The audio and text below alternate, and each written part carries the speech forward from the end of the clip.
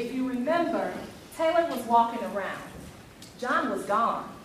John had left. But she was still walking around carrying that chain. She was still walking around bound. And she didn't know on the other end of that chain was freedom. Through forgiveness, through God's love, through his power, through the word of God. But she had to receive it.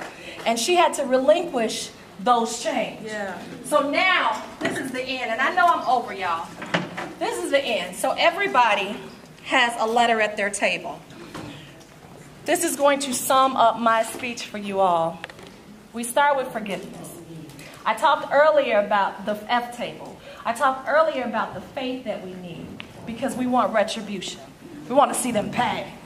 But you have to have faith that God will fight for you.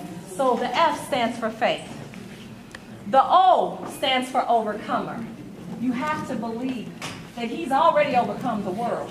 So this little thing of forgiveness that you have to do, that you have to relinquish to whoever hurt you, he's already overcome the world, and he's given you all things pertaining to life and godliness.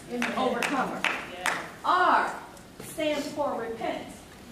When we repent, when we release our sins to God, he is faithful and just to forgive us.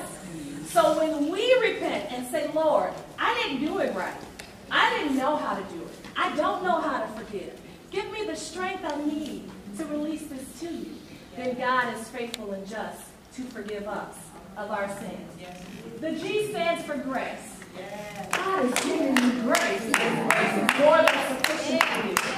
You got to receive the grace and believe that he can grace you enough to have the power you need to be forgiven in him.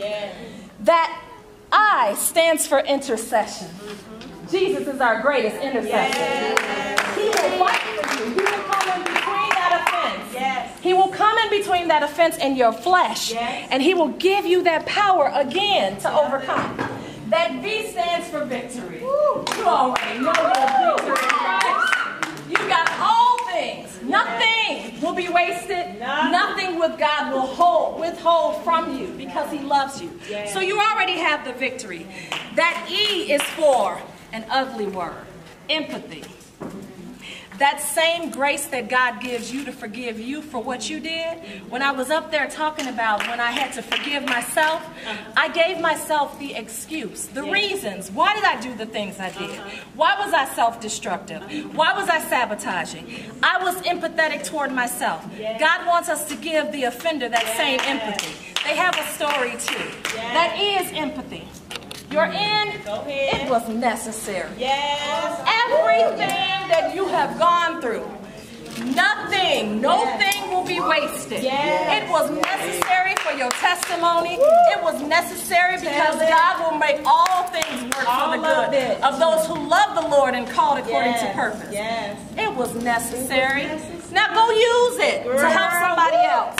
That other E, endurance. God will give you the endurance you need. Letting faith have its perfect work. Faith worketh patience. Patience is another way of saying endurance. Faith. So going back to the beginning. And sometimes we got to go back to the beginning to get to the end. That endurance.